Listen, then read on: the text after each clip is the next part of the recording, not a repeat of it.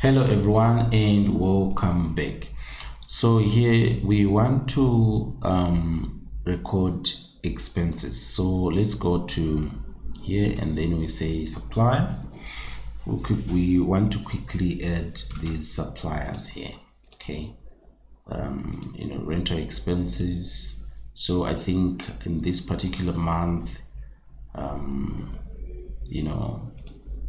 these are sort of some of the expenses. Okay, so to do that, let's quickly add a new supplier. Okay, so we have got Tricon properties.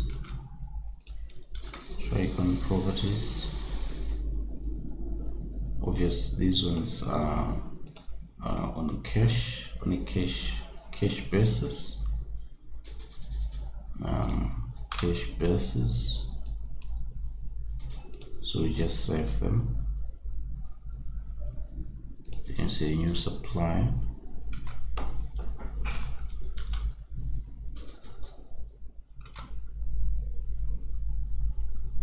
Okay, we go to suppliers.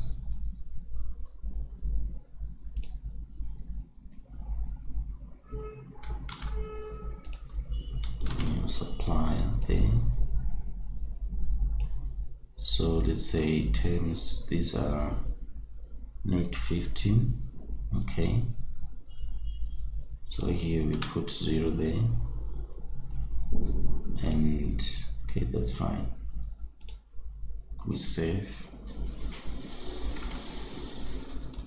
and then we've got engine.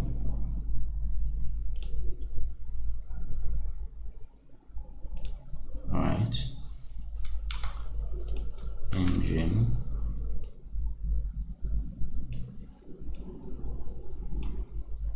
engine, that's due on receipt, that's a cash there.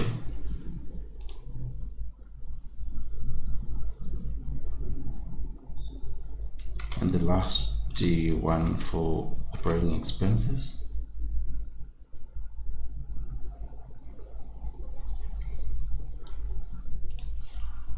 The last one, let's see, so new supplier, like this. And then what's that? Electricity. Let's put it at 0 there. Okay, which is fine. All right, that's fine. So it's time for now. It's our time to record the expenses. So let's just click on expenses.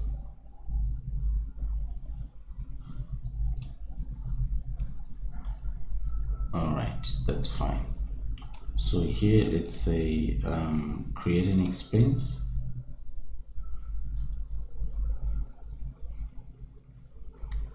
Create an expense. So here we are going to start by try properties, payment account. Let's see, let's look for an account.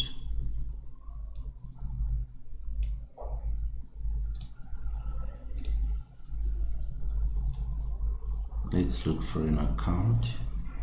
So I'm not sure what's happening. It's not bringing all the accounts that I need here. I don't know what's happening. Maybe it's my network. So let me leave without saving. Let me start again. So here I want to create an expense. So let's see. So how are you paying? Okay, payment account. All right, that's fine. So that's cash in cash. Sorry, I didn't get that at first. So try properties, then payment cash. When was this? So let me just say try properties. Maybe this was paid on the 7th, right? And maybe the ref number we can say 001 sort of. And then here we don't work with items, right? So here we work with categories. Okay, so here we are going to choose the category that suits our rental, right? So let's look for that account. So here we have got rent or lease payments. Okay, so here we put the amount. Try properties paid 500. We paid 500 to them. Okay, that's fine. So I think we can do save and new, which is fantastic. So we've paid that expense. Then here we have got impetus advertising. Impetus advertising, we paid that, let's say maybe on the 9th. We paid with cash, maybe let's say 003, maybe 003, and the category advertising. Let's choose the account that fits that. So let's say here that we have got other selling expenses.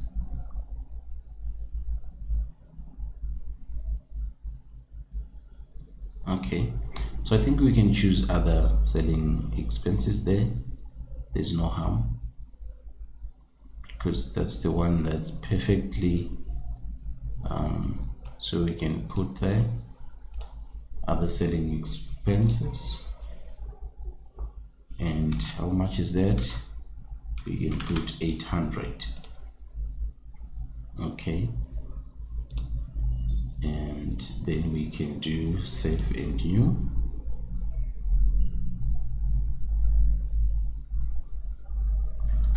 Perfect. And then we are going to engine fuel. Engine fuel, we're paying with cash. Maybe this we paid on 2nd.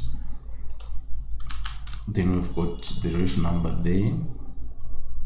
And what are we paying for? Fuel expenses.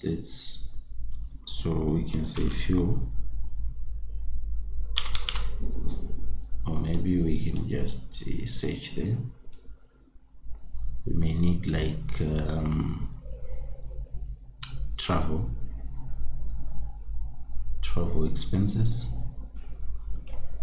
So like travel general, that's fuel for selling expenses and all that, like delivering stuff and all that, or maybe just transport. So you can just put it under travel expense because we haven't already defined that.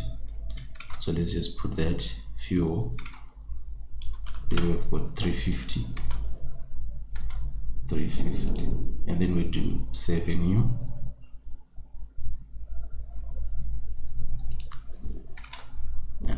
And lastly, we've got CESA.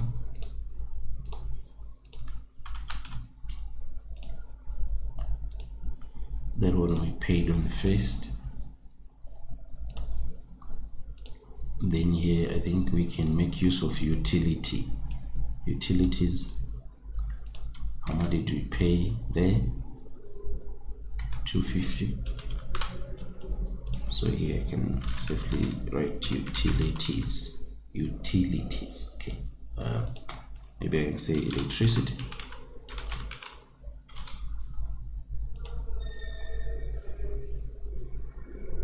Okay, so electricity. Then here I think we can do save and close.